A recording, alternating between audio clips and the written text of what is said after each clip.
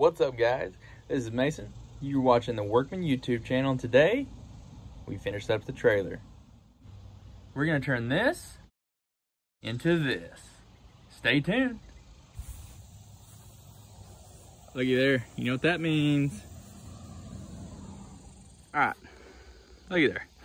Took all the boards off of it and put them with my other ones over here. I think what I'm gonna do for the time being, because I really need to use this trailer, is I'm just gonna put those three in the middle, and they're not long enough, but that's okay. And then I'm gonna run that piece across, and then whatever's left of it, I'm gonna run across too. I'm just gonna screw it down for now, because like I said, I just need to use this trailer for now to get the stuff out of storage. So we'll do that, and then later on we'll put the sides on it, and we'll get a good deck on it. We'll replace those couple pieces, but necessity comes in first. So there we go. All right, there we go. Now, like I said, once I get some of the stuff in storage and I can take time to finish this, I'll replace those boards there and put the sides on it, whatnot. But yeah, so now we just gotta flip it over, and then we'll pull the trailer over here and slap it on top.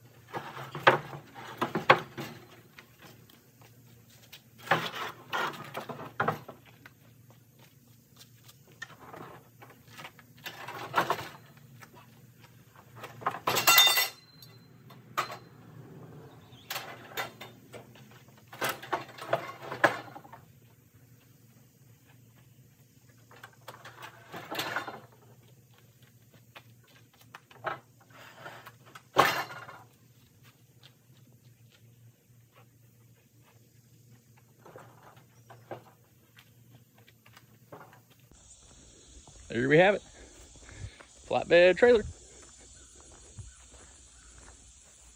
That piece fell off because it wasn't welded on yet. Look at that. So obviously she ain't done, but she's usable like that. So I went ahead and got that welded on. Shabam. The next thing I want to do before I actually use it is weld the pieces from here to there. Give it some strength that way. And then I may weld a piece from here to here somewhere too, give it some strength that way too, but we'll see. I'm not sure on that yet. But yeah, there we go. Got my chain welded on the other day. Lots of places, make sure she's good. So, flatbed trailer build.